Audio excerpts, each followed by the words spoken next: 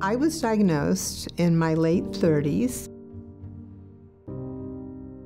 My blood sugars were fluctuating. I used to say I can go from 400 to 40 in less than 40 minutes. I was testing my blood sugar once an hour and giving myself 8 shots a day to try and keep it in balance. I couldn't live like that. And so I needed a continuous glucose monitor. It warns me when I'm low, it can make adjustments. October 20th at 4 o'clock in the morning, I woke up and I thought my blood sugar's a little low. And I reached out to get the packet of sugar, and that's the last thing I remember.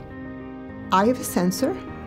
It reads my blood glucose and transmits to my husband's phone. He was in St. Louis, and he got an alarm.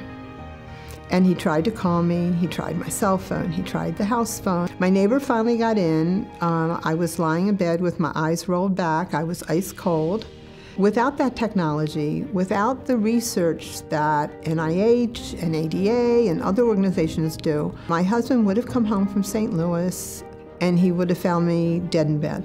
And so I just can't tell you how much all of this means to me. My husband came home and we hugged and we kissed and we hugged and we kissed, and he goes, "So, how was your day?"